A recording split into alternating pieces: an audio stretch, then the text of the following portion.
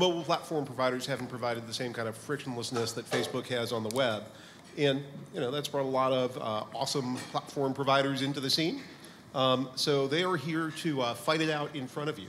There will be blood spilled, there will be punches thrown, and we're going to learn a lot about who's doing what, why these offerings are unique, and how they can help you build your social mobile game. So without further ado, I'll pass it to Dean Takahashi, Chief Poobah of VentureBeat. Absolutely amazing tech and game journalism site. If you haven't checked it out, you must. Thank you very much, Dave. I'm Dean Takahashi. I'm the lead writer for GamesBeat at VentureBeat, and we're a 4.5-year-old website devoted to tech news coverage. And I've been there about 3.5 years, and for about 16 or 17 years, I've been writing about games. And I've never had as much fun as I have had at VentureBeat, writing about all the big changes and disruptions in the game industry.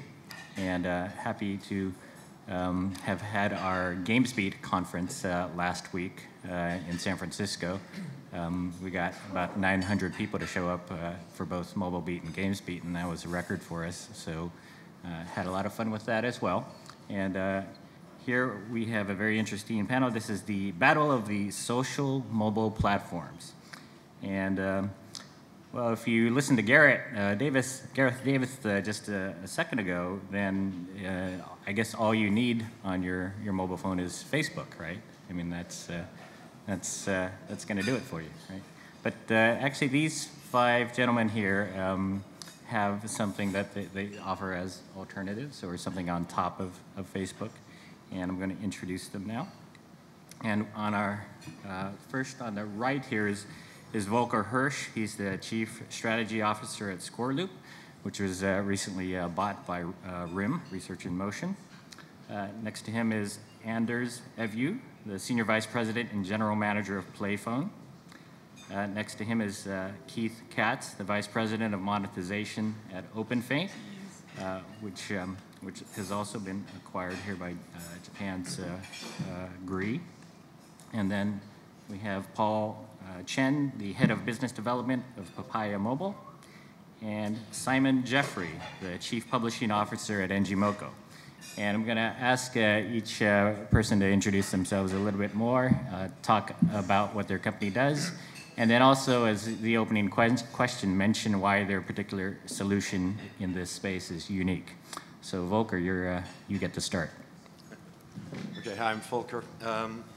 I was the strategy and the business guy for ScoreLoop. We're, as you may have guessed, a mobile social gaming platform, available across Android, iOS, a couple of others, and of course very soon on BlackBerry's upcoming super platform.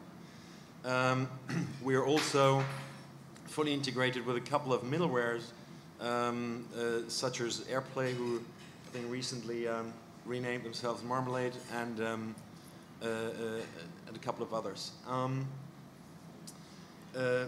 Besides that versatility and what we believe is leadership on Android, where we believe we're the most feature-complete offering of anyone, underlying our tools, which you can get via an SDK from our website, free to developers.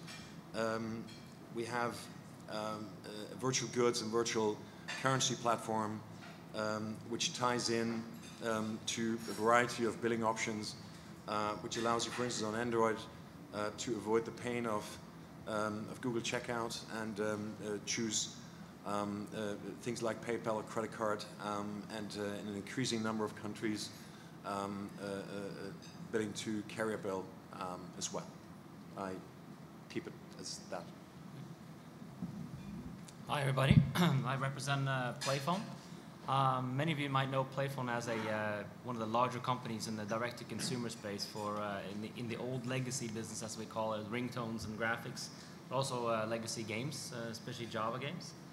PlayPhone has basically reinvented itself, utilizing its D2C business, taking its 32 million paying users in the community, kind of converting it into to a new social gaming platform.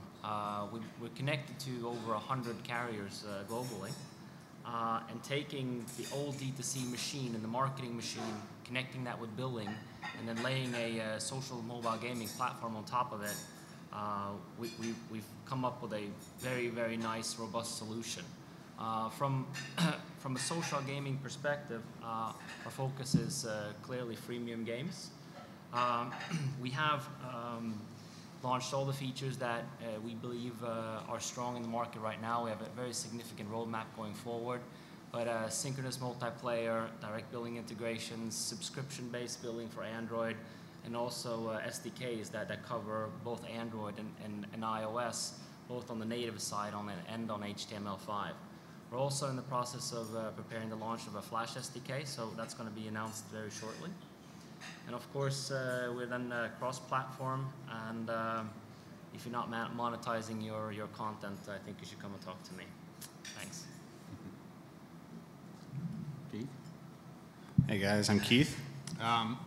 What I would normally do is get a show of hands for how many people are acquainted with OpenFaint, but I can see absolutely nothing in the audience right now, so I'm just going to assume that everyone here knows what OpenFaint is. They left. There you go. There you go. Anybody? OpenFaint? Anybody know who OpenFaint is? All right, cool. So we got, I don't know, maybe a third, a half. So Volker and I were talking beforehand about this question that we heard we'd be asked, which is how to explain, how each of our platforms is the best platform. And it occurred to me that we're all going to be saying a lot of the same stuff. So I thought the following.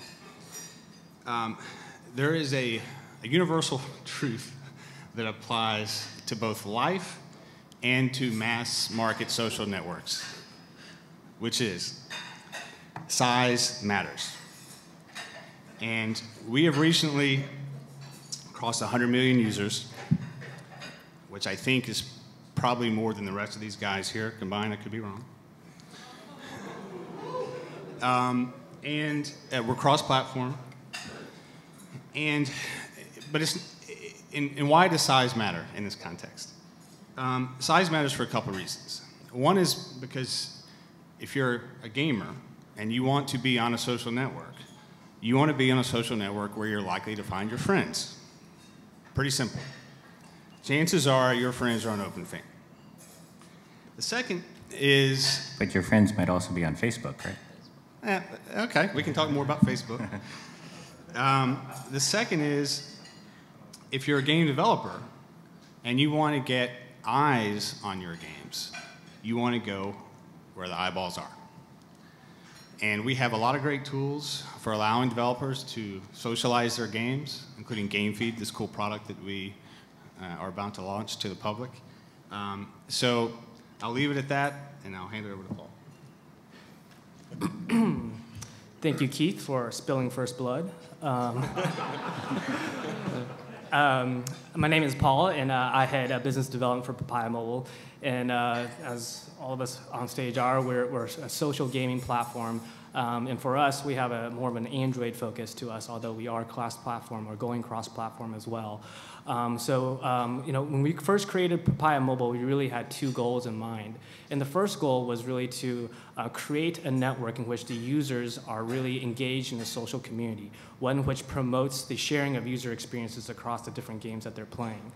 The second goal, which is probably a little more relevant to this audience, considering most people here are developers, is we wanted to create an end-to-end solution for game developers that ultimately maximizes their return on investment for the games that they create. And we try to do that through three main ways. And that is, one, minimize game development cost, two, effective distribution, and three, effective monetization. So in terms of minimizing development costs, what we try to offer to the developer community are easy tools to create social games. For example, we have a social game engine that allows you to create complex social games in a matter of a month's time. In terms of distribution, yes, size does matter, and I agree with Keith on that. But I would say that size matters in terms of your user base only when it's coupled with quality users that are effectively monetizing for you. So hence, we've been monetizing off of our user base through the games that we've created ourselves for a little over 2.5 years now, making millions of dollars per year. Now that we're no longer publishing games, we're not in the business of creating games or publishing games on our network, that user base is now the developer communities to monetize off of. We want to share that user base with you. And that's why we've put in a lot of effort to create viral marketing channels and marketing promotional channels within our network for you to easily access this user base, which is highly monetizable, as evidenced by our ability to monetize off of them as well. And thirdly, monetizing through effective billing solutions. On the Papaya network, through our Papaya virtual currency system, there's been over 106 million Papaya virtual currency transactions on our network. And we've done that. We've coupled our Papaya virtual currency system with a seamless in-app billing solution that implements PayPal, credit card billing, carrier billing, Google's in-app purchase, et cetera, such that once you have the user base, you can monetize off of them. And through our Papaya virtual currency system, we now have developers using our system that are making over $1,000 per day. And so ultimately, that's what we want to do, create an end-to-end solution that gets money into your pockets. Okay? Hi, I'm Simon from NGMoco. I take particular exception to what Keith said about size matters because I'm 5'4". So I'm sitting here feeling somewhat insulted right now. NGMoco is 3 years old, just over. We had a fairly fantastic celebration a couple of weeks ago where the entire company went off-site and celebrated. It was set up by video game industry veterans who really saw something new, exciting, and explosive on the horizon, something that hadn't really happened. I myself have been in video games or been in the gaming business for 25 years, and I think what's happening now in this market is the most exciting thing in the history of gaming that's about to explode and affect every one of us. NGMoco has pivoted several times in its 3-year history. It started life building premium apps for the iPhone. Our first big money raiser, big hit was called Rolando. Sold for $10. We thought, hey, great, this is a fantastic business. And we were one of the first companies, only a year after that, to move away from premium paid downloads to the freemium market, to introduce social games. Everyone said we were crazy at the time, but a year later, everyone was moving in that direction. And now, when you look at the top 20 grossing in the Apple Store, generally 18 of those top 20 grossing games are freemium games. A year after that, NGMoco was acquired by a Japanese company called DNA, who runs a service in Japan called Mabage Town for feature phones. It has 25 million registered users. It's the leading social gaming network on mobile in the Japanese market. And the two companies really came together because it's a meeting of minds, a meeting of common goals. Both had a true understanding, a true passion around the mixing of explosive, exciting technology and the social gaming phenomenon, and what's happening in the mobile world with now 500,000 activated Android phones a day. All these people socially connected, always on, device in your pocket all the time. We are building a platform called the Mabage platform for Android and iOS. It's in a small beta period in Canada right now, and we'll be going live in the English-speaking nations in the next few weeks. We have an incredibly exciting arrangement of third-party games who are going to be part of that system. It's not just NGMoco and DNA games. We reach out to the development community, and I see some great partners in this room right now. Thank you, guys. We're going to make you proud. And we think that by this holiday, we'll have a really compelling, exciting proposition that unifies gamers cross-device, cross-border, cross-territory, all around the world. Cool. I guess I'll start with Simon on this question then. I guess, games on, we all know that games on Facebook are doing relatively well. The virality is working pretty well, even despite Facebook's crackdown on it. Zynga's got 280 million users. It's profitable. Why is mobile lagging in terms of the,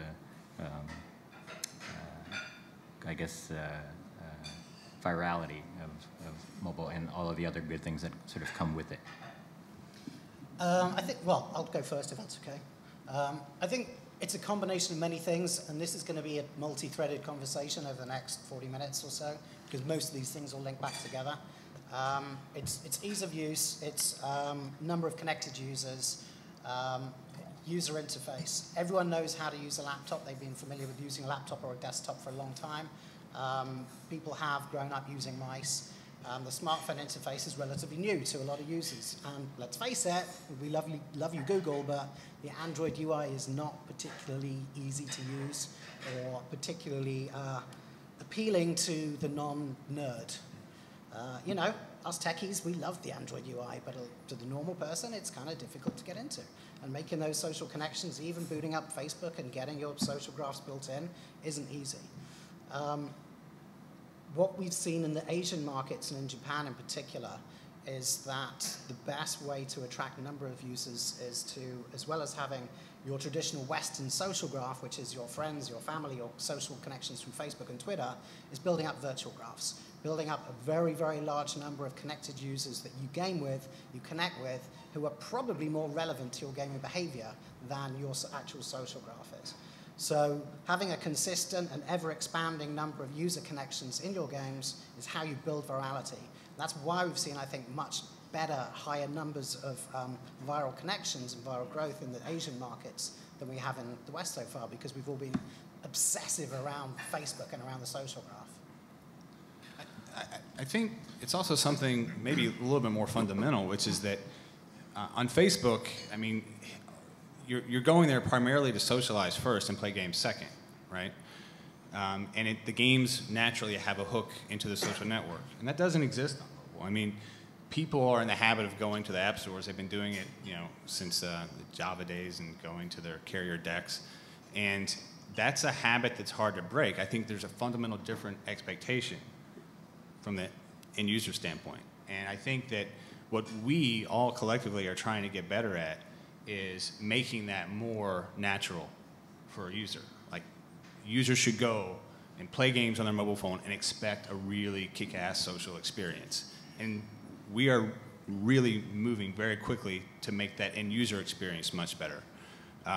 So Paul, you were going to say something else. Keith, Yeah. I agree, but I agree with your comments, but I disagree somewhat. I think that the integration of the Facebook APIs for social into the mobile gaming is there, it's done. I just don't think it's been done right No, yet. it sucks. I think that we've implemented our social graph into some of our games, and we see that even small tweaking makes big results very, very quickly. So I think you're right, but my point is I just don't think it's been done right yet. I've seen some companies out that are actually doing it well and better than many others, but I think the rest is yet to come on it.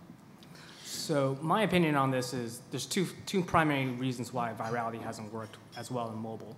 The first reason is fragmentation. Fragmentation of the operating systems, whether you're talking about Brew, iOS, Android, Windows Phone 7, et cetera, et cetera.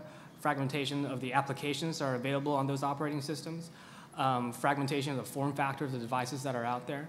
All these fragmentations cause essentially pockets of users all spread throughout the mobile ecosystem. Now, I think all of us on stage here are more or less trying to connect these pockets so there's one unified social graph such that we can all create a more engaged user experience through the connection of those pockets. And that's something I think we're all working on.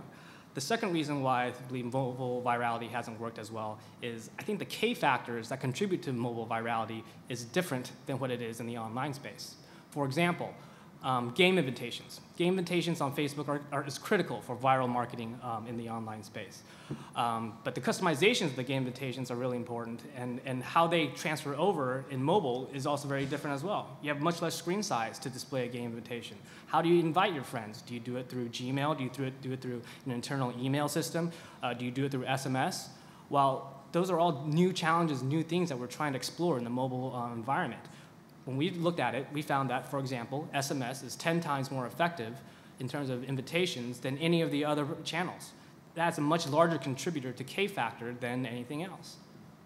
That's a freebie for you guys. Should we do a K-factor definition here, Paul? I mean, K-factor, well, for those of you who aren't familiar with K-factor is essentially the measure that allows you to determine how viral your application is within a social network. It's based upon, I guess it stems from original medical biological terms in terms of a virus spreading its seed across other cells across. It's a horrible definition, but people in the audience probably know how to define it better. But I think for those who know virality, we know the general gist of K factor. Yeah. So I gotta. I think the I'm not actually sure if that's fair to ask that question. Mobile as an ecosystem, if we kick the J2Me world where connecting was effectively impossible because it would cost you half a salary if you could actually get it connected in the first place. So we have hardware and ecosystems that allow you to connect only for for the last couple of years. So when you look at what only people on this table here connect in terms of active users, is we have something like 90 million game installs or so, 60 odd million unique users.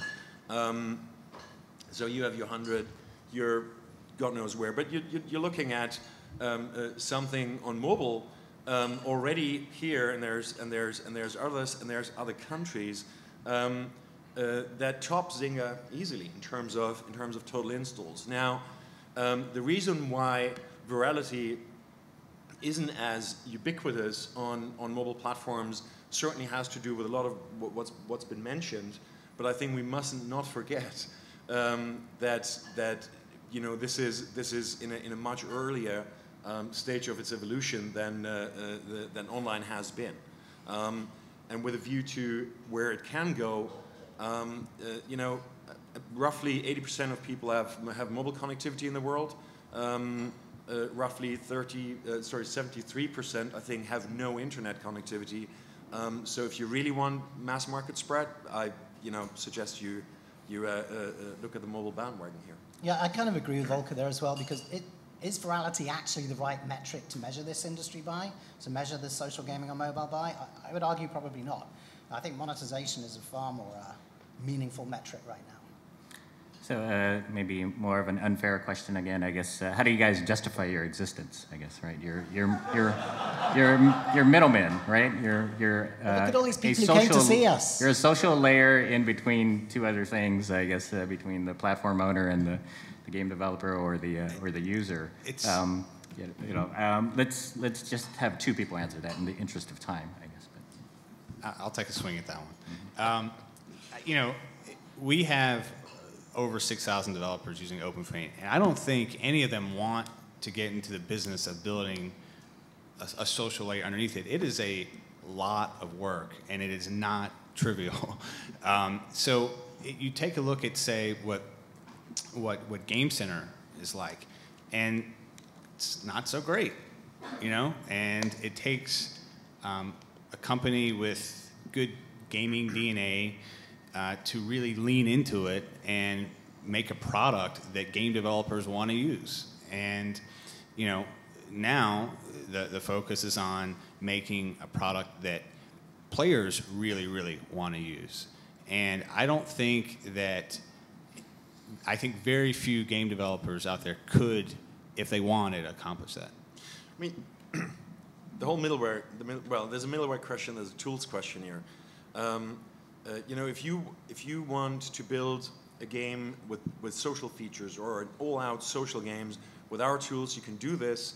No one will actually see this. Distinct to some of my colleagues up here, you can customize your screen, so you can focus on what as a game developer you really do best and want to do, and that is develop great games, without having to put up with the intricacies of connecting to a variety of networks, into a variety of billing options, et cetera, et cetera. When you look at the overall budget, that would easily then start eating into it with the effect that the games would not actually be as good as they could be because you don't have the budget to finish them off. And I think that the same goes for any on any platform, for any good gaming engine that people use. They use it because it makes their life easier, and I think that's the reason why we're here.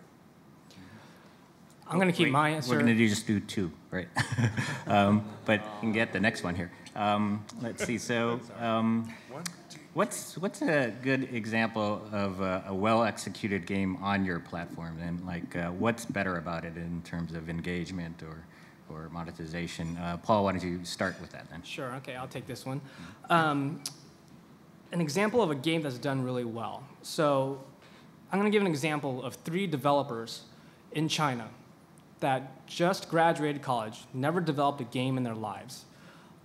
They picked up our game engine and started creating a social game called Treasure Fever in a matter of about 2 months. These guys have never done any kind of game development ever, right? They created a game on our game engine, and they now make over $1,000 per day off of our virtual currency system and our game engine. $1,000 per day for 3 kids in China is like mind-boggling for them, right? They're living it up over there. And that's with somebody that's never built a game before. So when we put the tools that are available, that we've created in the hands of people that know how to create games, the potential is even greater. And that's ultimately how we provide value add to the developer ecosystem, is we make you money. And that's about as simple as I can make that. So I'm going to jump in here. So we at Playphone, we're following same principles we did in the earlier days on direct-to-consumer. So basically what we're doing, we're taking the developers' content, we're running it through a series of tests in the analytics platform that we have, and then we start driving the application out there in the market, whether it's with ad partners or through our direct marketing programs. So we're actually part of pushing the apps for the developer directly. Now, we recently kicked off, and we've been in business running active games since January. I think that you asked for a specific game and an integration that works. The first thing I did and I joined was to develop a sample app, so to say, just a self-published, self-developed, self-published app, just to show off the platform and the features and functionalities in the platform itself. So I encourage you, if you want to take a look at what's in the platform in terms of social integration, monetization, virtual currency, virality, and so on. We've integrated this into an app called Playphone Poker. And I'm not promoting the app itself, but I encourage you guys to go and take a look at how we've done it in terms of the integration, because that's the integration that's in our SDKs that we'll be able to share with the developers. Everybody can take a crack at this one if you want. Simon, go ahead. Yeah, I'd just like to say that while we haven't released our Embargo platform in the West yet, in Japan, DNA, our parent company, has this Embargo Town service. Last year, DNA, just to give you an idea of the scale of the opportunity here, in Japan, DNA turned over $1.38 billion just through this gaming service. 80% of that revenue came from in-app purchase, and that was spread across an ecosystem of only around 500-600 games. So games in Japan on feature phones through a community-driven social environment are making millions of dollars a month. I think the next panel should be Battle of the Japanese Parent Companies. Yeah. So, I mean, does everybody agree that that's going to happen here in the United States? The same kind of success that we've seen in Japan? We firmly believe that there are key indicators that behavior, consumer behavior, carrier behavior in the Western markets is following the Asian markets. I think we've seen things like the tipping points of 3G penetration going over that magic 40% mark where you see rapid acceleration. In Japan, 93% of all wireless users are on 3G networks. In the US, it's about 49, 50% now, but it's really motoring, it's really accelerating now. And the same across Europe. We've seen that with consumer behavior. Feature phones in the Asian markets, in particular in Japan, were kind of like our smartphones in the Western markets now. Feature phones 5-6 years ago in Japan had the app culture. They had apps. Users were shopping, they were banking, they were communicating, they were checking their horoscopes, they were checking the web, which we've only really started to do in the last couple of years because of the iPhone and now Android devices and, of course, RIM devices. But very, very much see those patterns being reflected in the West. I think one of the things that we've seen also from Japan is these guys like DNA and Gree really understand virality and social behavior among players on mobile because they've been doing it for years and they're really good at it. And so we've been sort of absorbing a lot of that at OpenFeint and really iterating on our product. We're making changes to our Android SDK so quickly now based on this amazing learning that we're getting. But we also realize that every market is different. We're not going to do exactly what's happening in Japan. We're not going to do exactly what we're doing in China. Players are different, and they want different things. We are not going to do a one-size-fits-all solution because we really don't believe that can work. But we do see huge potential for a lot of improvement in social So discovery. I do the subtitles, and Simon's on the wrong track, right? So,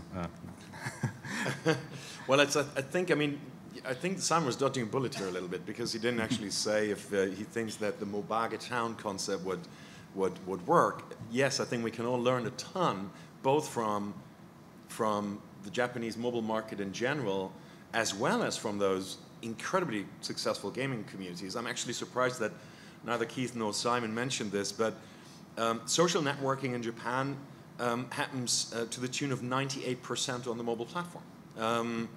And the two mother companies over there, together with a few others, battle it out there. So there's 98% mobile. The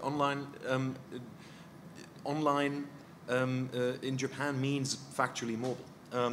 What I'm personally not actually as convinced is that these fairly immersive, almost virtual world type models will translate as easily into the Western world. I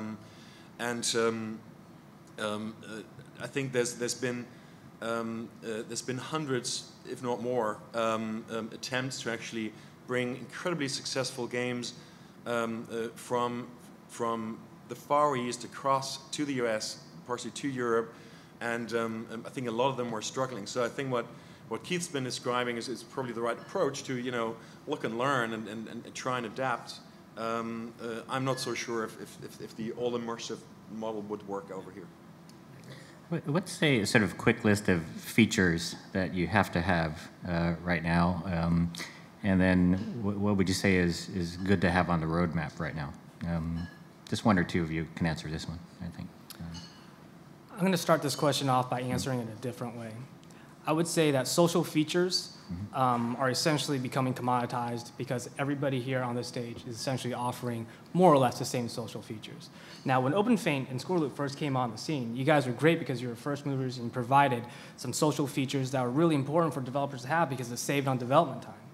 But we've gotten to a point in time in which we have multiple players now offering the same exact social features. So ultimately, what is really important in associating your game with a social network? It's the social graph. It's the ability for your game to be virally marketed to that user base. And what social features you use in order to do that, that can be completely social network dependent. Because what we've done with our social features is, we don't look at what the market is doing, what OpenFaint or Scoreloop or any of our other competitors are doing. We see what is the important social feature that a developer must have in order to tap our social graph to the maximum ability. And that's how we define our roadmap. I think a lot of this depends on your game.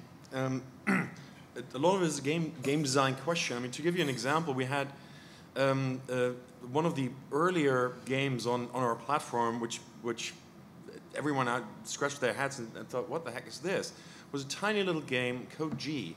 It's a target shooter, 20-second gameplay. And then what the guy did is he connected that directly. You didn't, once that round was over, you didn't land on some play again screen or high score screen, but he put you directly into challenge one of your friends.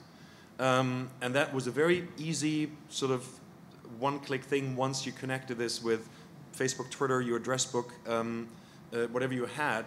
And you could literally see that game moving first through Europe and then over to the US on this. The game as such was probably in a fair, it was very solidly executed, but gameplay-wise, we don't need to discuss that wasn't much. Now, a game like that arguably doesn't need all the bells and whistles because it doesn't have that depth.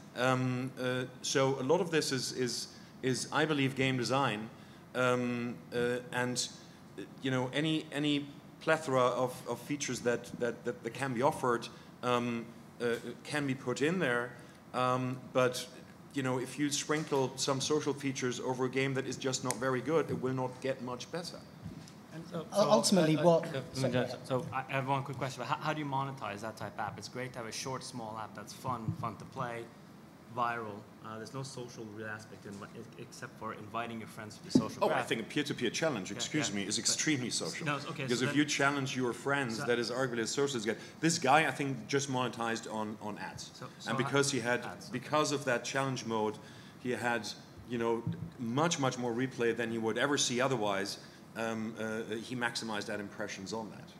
So we don't focus, we have no ad support in our platform. We only focus on virtual currency and in-app monetization through either direct in-apps or subscription-based. It's a big difference. Yeah, absolutely. But this is why I was actually choosing this example, because it's a little bit sort of like out of left field, just to illustrate that, a social feature can power all sorts of different games. It doesn't only have to be, the fairly all-immersive ones.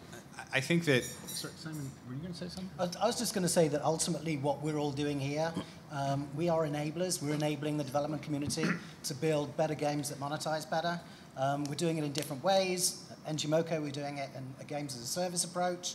But really what we're all doing is building technology that enables developers to have a much better crack at making money at what they do and being more creative. Yeah, I think that there's tools that you can provide developers, whether it's leaderboards or announcements, whatever. But what game developers want and need is distribution. They want to have their games discovered. And what we've been doing for the last several months is talking to a lot of developers, especially developers who make free-to-play games, who may be coming over from Facebook to mobile, and we're trying to help them get distribution. And this game feed product that I talked about a little while ago is exactly that. It's a social game feed that appears on your game. We surface activities in various games throughout the network and allow developers for the first time to get their game discovered without sort of paying for incentivized installs. Can we get the lights up and see if there's any questions people have right now? They all left. Lights up. There's no one there. Can we get the lights up, please? There we go. Oh, they're still here. Okay. Right there. We've had a long discussion here about mobile games, and we haven't talked about the elephant in the room. It's no accident Japanese companies that are represented at the table, their parent companies are in Japan. The elephant in the room is telcos. Carriers in the US don't get it on so many levels. I mean, we could start with bandwidth, where we think 4G is high speed. Tariffs for SMS are incredibly high. Micropayments, the technology, the secure stuff's built into the phones for ages. No ad server technology, no content, no transaction server services offered up to essentially middle layer players like you. And carriers, I deal a lot with carriers at very senior levels at large. I have 3 cell phones here, 3 different carriers. I can't get a signal in this room. Because there were some moments where it wasn't happening for me. No, I'm just kidding. But could you comment on the carrier piece of this thing? Because, I mean, you go to Japan, you go to Korea, and you're not in Kansas anymore. Well, I'll take a crack at this one. I would dispute your premise a little bit. I think there are carriers who have seen the light, so to speak. AT&T being one of them here. We have a great partnership with AT&T, and we're now powering a lot of their Android games. We have similar relationships with the big 3 carriers in China. Same thing in Japan. And we are doing that very, very quickly in countries like India, Korea. Carriers are coming to us because they understand the need for this type of service, and I think we finally turned the corner. I would agree with Keith on that, actually. I think carriers, ultimately, they want to enable a better user experience on their networks such that users can continuously come back and buy Verizon or AT&T devices, right? So if they can do anything to enable their user experience to be above another particular carriers, then they're going to do it. Now, creating a social environment where you get to play games with all the different people that are on this particular carrier, that's something really enticing. I think carriers are really beginning to realize that, and same with Keith. We're going aggressively out and talking with carriers, striking partnerships in China, in Europe, in South America, all these places. Yes. I completely agree with that. I think what you're seeing is I started a mobile gaming company in the U.S. in 2000. It was called iPlay. We sold it to a company called Oberon in 2007. But in the early days, the carriers were very focused on getting the content on deck. They wanted to build their own portals. I think they got burnt or kind of disappeared over time as the legacy, the J2Me and the Brew business started dying off. What we've seen coming in the background is that the carriers are coming extremely strong. They're starting to build up their own plans and strategies around how they're going to put gaming back into their portals and monetize it. It's not necessarily just for the entertainment value, but it's also they have huge mandates internally to drive data usage in their network, and they're seeing that a lot of the data coming is coming through games and content. The only thing that's different this time around than the first time is there's also, I think they've learned along the way, and they're open to communicating with other platforms. So they want the Android users to be able to play against the iPhone users, even users that are online. So they're looking cross-platform, cross-carrier, cross-continent at this point. What about the other elephants in the room that are like Google and Apple and Facebook? How do you stay ahead of them now? I think one of the limitations that the platform providers have in terms of creating a social network is that they're going to focus all their energy on their particular platform. So Game Center is going to focus on making Game Center the best experience for Apple users. If Google decides they end up wanting to roll out a similar solution, they're going to make sure that particular solution is best enabled for the Android operating system. The chances of them spending the time and effort to ensure their Android users match well with an iOS user, the ability for them to, or the desire for them to create a desirable cross-platform experience is fairly small, at my belief, at least. So that's why I think third-party players like us, as I said at the beginning, we connect the pockets. We're trying to connect the pockets so that we can create a true social graph all throughout the mobile ecosystem. The three of you guys up there have chosen to sort of tie up with a larger company now. So for the two who are left, what's sort of the benefit of being independent? Should I take a first stab at that? One of the reasons why we've tried to remain independent as a social network is that we fundamentally believe that if you own a social network and then you also publish games on that social network, there's a significant conflict of interest. Because there's nothing preventing you from taking traffic from one particular developer and driving that traffic to your own games to increase your own revenues.